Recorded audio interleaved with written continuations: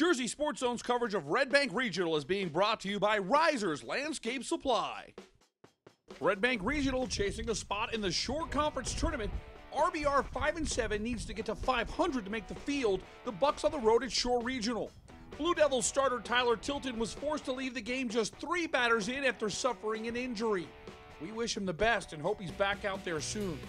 In the bottom of the first, Brett Sweeney gets Shore on the board. This base hit finds its way into right field. It's Sweeney with an RBI single to give the Blue Devils a 1-0 lead. RBR responds in the top of the second. Grayson Sandoz sends a flare into center. That one drops in. Nate Ruth scores. We're tied up at 1, and the Bucks aren't done. Jackson Hyman with a base hit to left. That's a solid knock. Aiden Keel comes home. Red Bank Regional takes the lead. We've got a 2-1 ball game. And a 3-run frame is capped off by Gus Del Pra. He goes the opposite way. Nice piece of hitting right there.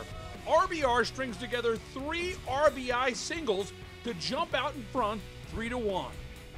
The Bucks add a run in the third on an RBI groundout. 2 more in the fifth. CJ Paulino hits a ball that gets caught in the wind and right. This rolls under the fence. It's a ground rule double. Red Bank Regional in control with a 6-1 lead. The story of the game was junior pitcher Jack Glassberg. The Bucks starter settled down after giving up that run in the first. He threw strikes and was able to get his team into the dugout quickly. He also got some great defensive support. Sweeney looks like he's got a shallow single to left, but Aiden Keel steps in with a web gem. The wind really wreaked havoc, but take another look. Keel sticks with it and makes a fantastic play. Glassberg had a stat line that would make Greg Maddox proud. He scatters 5 hits, walks just 1. This is one of his 3 strikeouts, and he only threw 74 pitches. It's a complete game for Jack Glassberg, and Red Bank Regional gets a big road win.